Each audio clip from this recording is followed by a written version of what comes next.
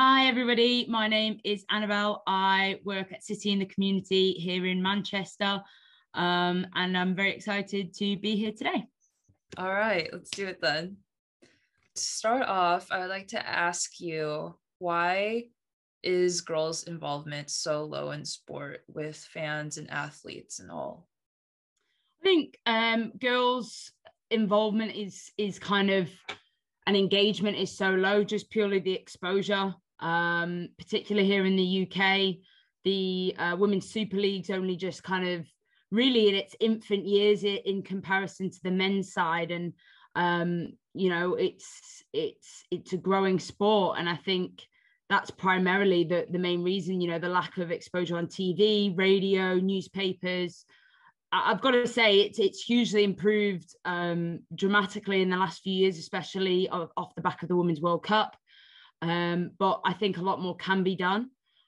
Exposure to women's role models, I think, is massive. Having those key figures that young girls can look up to, and then actively kind of mimic them on the pitch, see them on TV, and then if they can get to a game and see their heroes in real life, I think that's massive and will be a real turning point in terms of increasing the exposure of women's football and sport in general. I also think opportunities, that there's a lot more opportunities out there now. There's starting to be a shift where it's socially, the norm for girls to play football and actively be involved in football, not only just the playing side of the game, but the coaching side, the refereeing side, even backroom staff, physios, doctors, support staff. I think that's massive. And I'm not saying we're anywhere near where we could be, but I'm saying that it's definitely, we're on the right road, and we've got to build, and it's almost like we've got to build this snowball effect in a way, to get more girls kind of involved in the game and use these amazing role models that we have, especially here at City. We've got some incredible role models that are a huge part of what we do.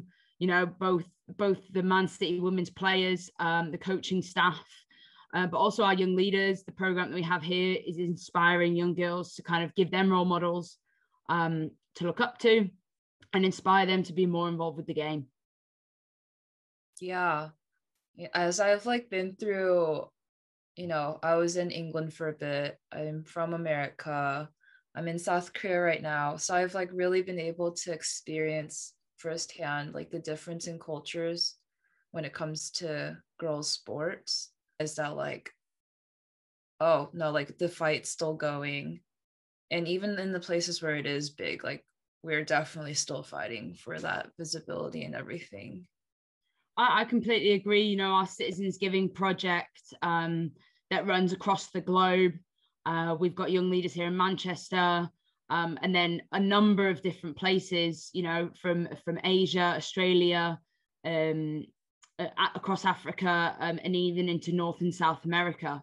And I guess working closely with these groups of young people that are trying to make the change in their communities, you can really see the difference of girls' participation across the board.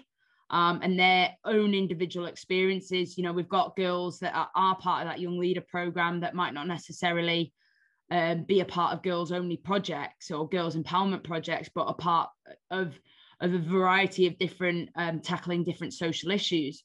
But they all say the same, and they all talk about their opportunities to play and how it was very limited, and kind of the backlash that kind of came with that, maybe from social norms, family expectations, and all these barriers that they had to participation.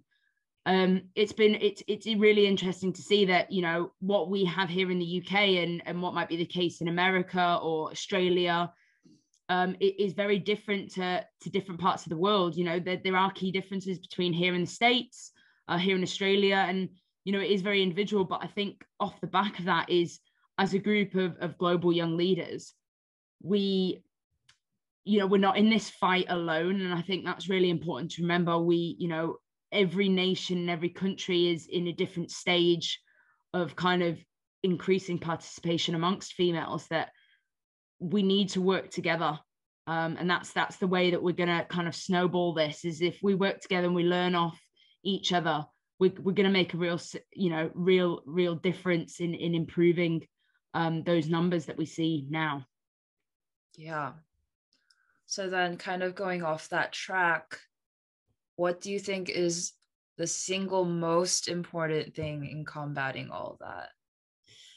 That's a really difficult question, because, looking at different things, different aspects like barriers to participation, access, funding, exposure, just female role models, increasing visibility of the game. There are so many different ones. It is really difficult to kind of pinpoint just one.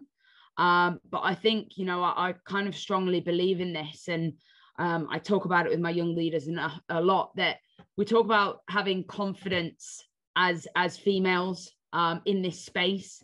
But I think before we ever have confidence, we need to have courage, because you're stepping into a world that, that is going to take a lot of courage to fight for what you want and fight for kind of your dreams. And I think, to be amazing role models for the younger people in our community, and the young people we work with, we need to show them that it can be done and that we're not going to give up. So I think, it's kind of more on a personal, have the courage to seek out that funding, have the courage to, chat to boards and governing bodies about making that change, because it comes from us ultimately. We're here to make the change for the next generation. We're here to make the change for our generation. I think, we can't give up on where we are now. There are still plenty of people in our age group that aren't playing football or engaging with sport. And how can we change that? How can we change those numbers? So, yeah, I think it's on a personal level, to kind of spread that message and create those role models in our community. Yeah. Actually, that's like the first time I've ever heard someone say courage. But now that I think about it, like there's been so many times in my life where I felt like I wasn't allowed to ask for something, that I wasn't allowed to play with the boys, or that I shouldn't play too aggressively because it's not like ladylike. Like I lacked a lot of courage growing up because I didn't think I was allowed to have courage. So I think that's huge. I think, yeah, like a lot of my life, I've always said, have the confidence to go and do it. But you need that courage, really. You need that 2 seconds of absolute fear. And then, then you've got the confidence. You have that 2 seconds, you have the courage to do it, the seconds of fear, and then the confidence to go on and make that change. Yeah, I love that. That's awesome. I'm going to carry that with me like forever. I've got to say, it's not my own. I picked that up off somebody else, but I guess that's what it's all about, isn't it? Yeah. It's about learning from each other and spreading that message. Yeah. That's kind of like why we're doing this interview series. I feel like a big part of it is just being able to inspire anyone who's watching this, really.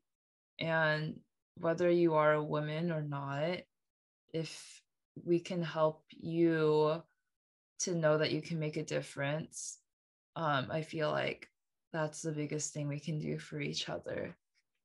And I think, like as a young girl growing up myself, I often said, who's going to listen to me and who wants to know my story? It's so irrelevant in the grand scheme of things. I'm not some big footballer. I'm not an Olympic athlete, but at the end of the day, it's not about,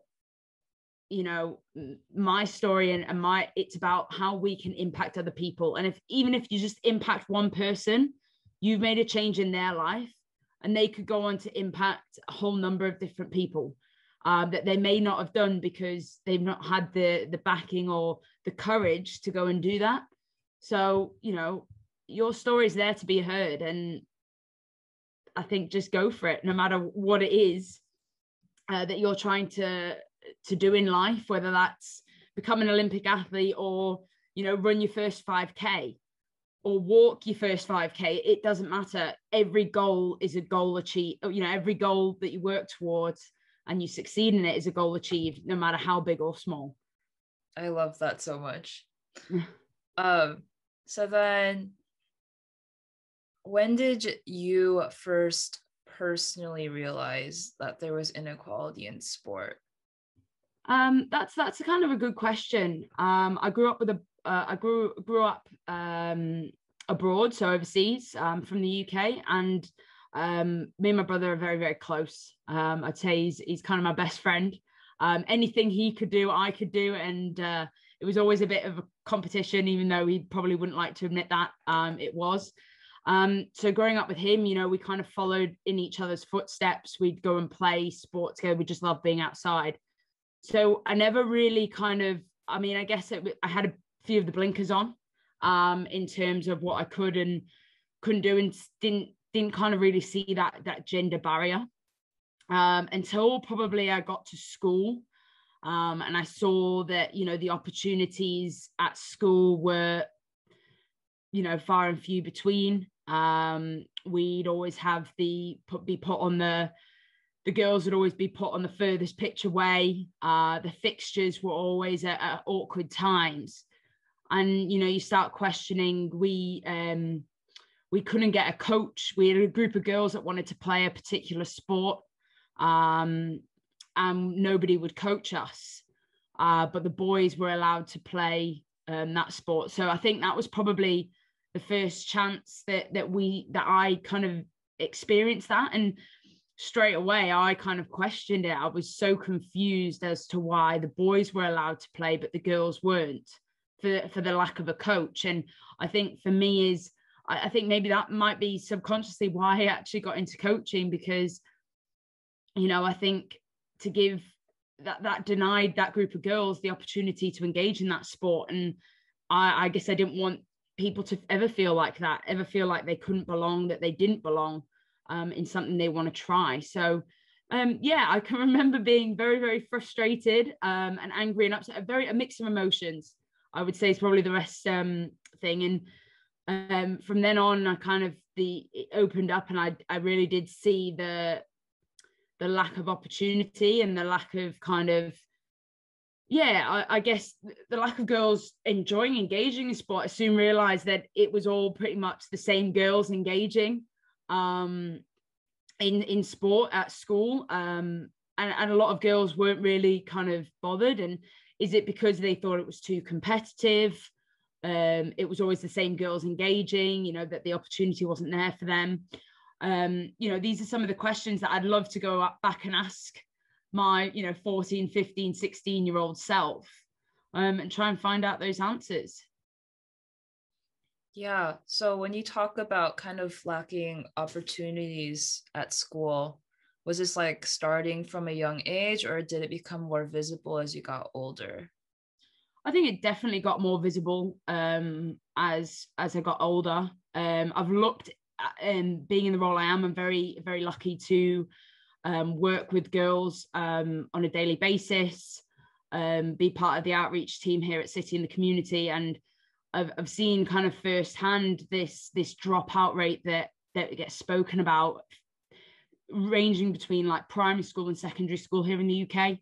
And didn't think much of it when I was at school, but now looking back, I definitely kind of do see that. You know, primary school, it was kind of compulsory to do PE, everybody engaged, and then secondary school, you know, you get into exam times and other things take a priority.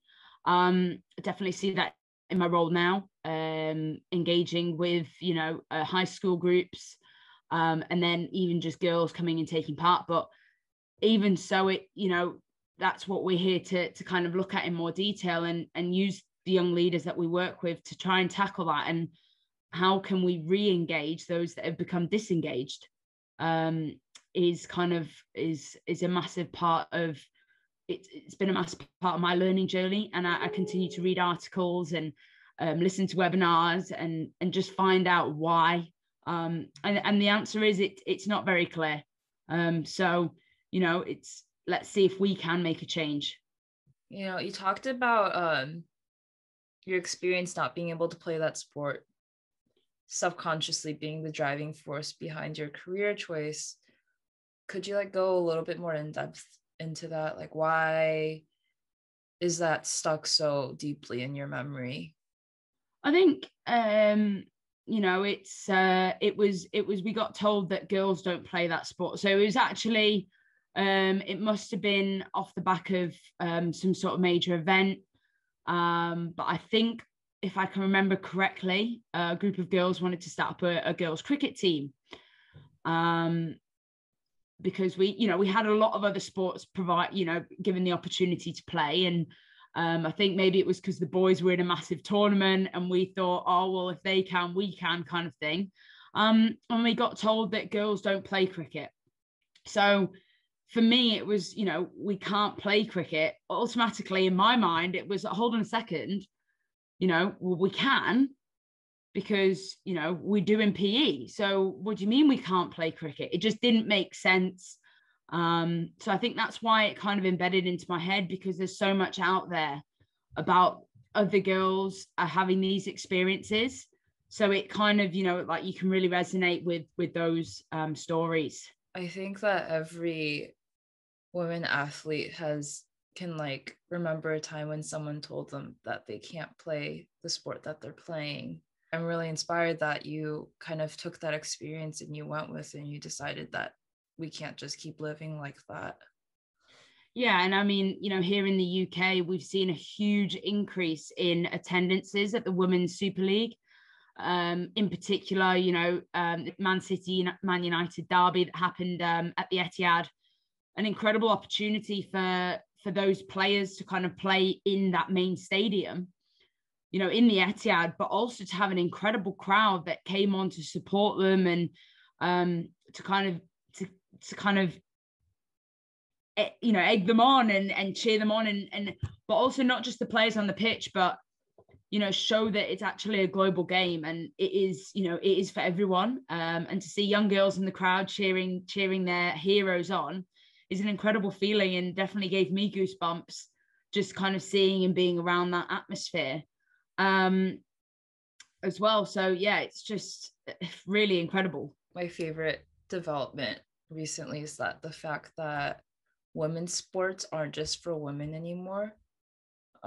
Little boys, little girls, dads, moms, grandpas, grandmas, everyone is allowed to enjoy women's sports, and it's not just a girl thing anymore. I think that's a huge step in the right direction. You know, I can speak personally from that. My dad rang me the other, you know, a few months ago now. COVID's making me lose track of time, but, you know, he rang me up and he just said, I'm watching City. I said, oh, you know, I thought that, you know, the men play a different day. And he goes, no, I'm watching the women's game. It's on TV. And he goes, wow, this is it, you know, like, it's incredible. The standard, they're incredible, you know, they're really, really good. So, I mean, my dad now watches them on a regular basis because, you know, it's that conversation that I've had with him a lot is, I guess it's very similar to the same goals campaign that we run here at Manchester City. It's not just, you know, men's football, women's football, it's just football. We all kick the same ball, we all shoot in the same goals, and we all play on the same pitch. You know, if you're a fan of football, you're a fan of all types of football, whether that be men's football, women's football, disability football. I've seen some incredible players from a disability side, with, you know, ranging with all sorts. So I think, you know, if you're a fan of football, you're a fan of the game. In any way it's played, you know, it gets passed down from generation to generation, from player to player, and I think that's what we've got to go with. So it's not just football. It's all about football, the game. Yeah, you know, that's the perfect segue to our next question. It's, what does United by Sport mean to you? I think, you know, I probably answered that a little bit early, but for me, it's kind of definitely it's a difficult question because there's so, like I said, there's so many different parts to that. But I think, you know, like, it brings people together. You know, you look off the back of the World Cup success here in the UK. It brought a nation together. You know, that belief that it's a game that just inspires everybody, because it's not just about the skill, it's about the teamwork, it's about the dedication, it's everything. It's about the social side of it. And I think that's what it's all about. Is for us, it brings people together. It creates memories. It creates emotions, good, bad, everything in between. And I think for me, it's, how can we create these experiences for the young people in our community? And that's very much what we aim to do here at City in the Community, is to create, positive experiences, change people's lives, and and give them kind of lifelong involvement in sport and physical activity, giving them opportunities to kind of make their dreams come true, I suppose, is the way to explain it. But yeah, it's uniting, bringing everybody together, forming that community, I think is a massive part as well. All right, I've got a little bonus question for you then. Yeah.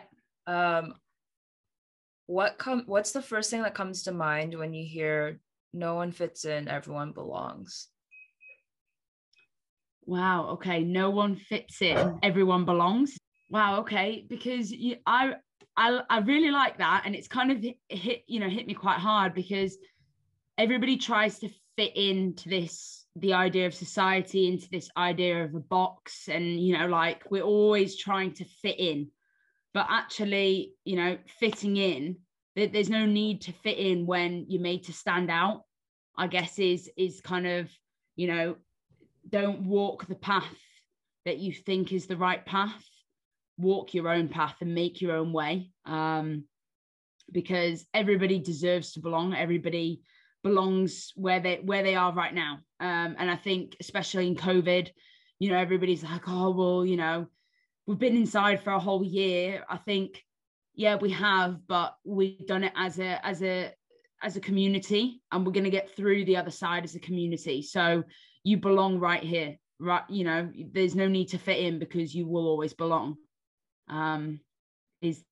Is kind of, I think that's the way I see that. So yeah, I hope that kind of answers the question. Yeah, you've hit it on the dot. Here at City, it's been amazing. I've learned so much here at my time at City in the Community, and we continue to make an impact. My colleagues have worked incredibly hard over the last year to create normal, or what we can call normal, in a world that is very not normal at the moment. And they go out and they give 120% every single day. So yeah, it's been really inspiring for me, and they push me on every day. So yeah.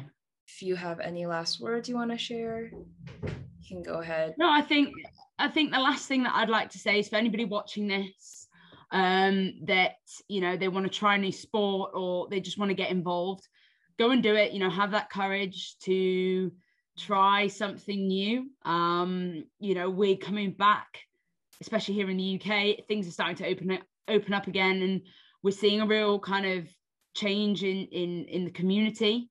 It's time to try things new. Try that thing that you've always wanted to, because there's no better time than right now, to have the courage to do it. Yeah. Thank you. All right, well, it was so nice speaking with you, and we will see you all next week. Thank you very much for having me. It's been a real pleasure.